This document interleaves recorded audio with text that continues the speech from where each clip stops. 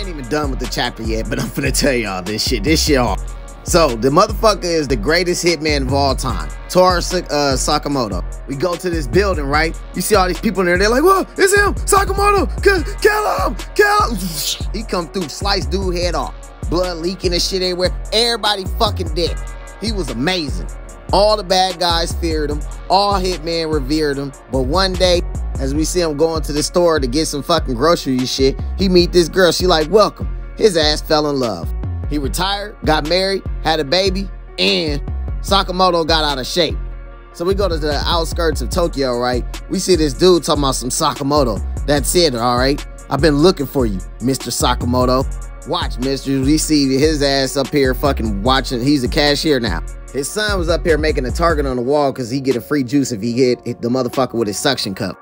We see his wife and him. And then his damn son, right? He trips while he grabs this arrow and makes this guy drop his shit on his pants and shit, right? Bro grabs the little boy. Talking about some, why you little shit? Look at my white pants. His wife like, oh dear, what should we do?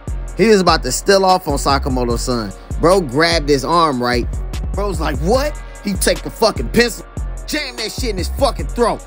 But bro was just thinking that shit in his head as he dude walking away, his son crying and shit.